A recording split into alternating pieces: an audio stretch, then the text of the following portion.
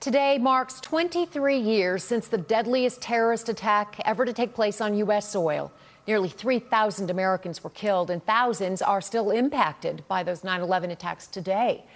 Today, there are events taking place all over the Metroplex, memorializing that day and those we lost. Our Bo Evans joins us now live from Grapevine, where the city held its annual memorial ceremony this morning. Good morning, Bo. Good morning, Karen. DFW Airport is located in Grapevine, and that's why the city holds its remembrance event at the 9/11 Flight Crew Memorial, which is dedicated to those 33 flight crew members that were killed that day. Many at today's memorial remember those crew members as the very first responders. The event started at 7:40 this morning and featured remarks from firefighters, airline pilots, and flight attendants. People gathered, laid wreaths, held moments of silence, and lowered the flags to half-mast. Most importantly, they remembered the people who were killed on that infamous Tuesday morning.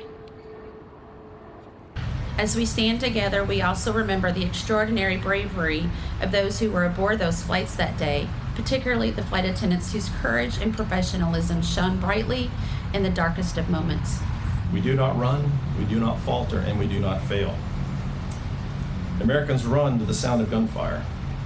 America has been and continues to be the shining beacon on the hill and is the greatest country this world has ever known.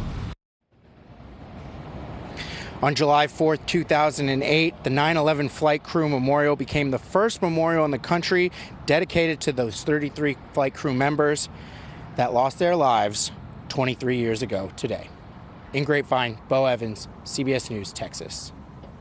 Thank you, Bo. And other events are going to be taking place to honor the lives lost on September 11th. Today, Governor Abbott is honoring first responders at the Star of Texas Awards in Austin. And a Dallas school is also hosting a remembrance ceremony. That is taking place at Dr. Frederick D. Haynes III Global Preparatory Academy at Paul Quinn College. Dallas Police Chief Eddie Garcia is expected to be there. The event starts at 2 p.m.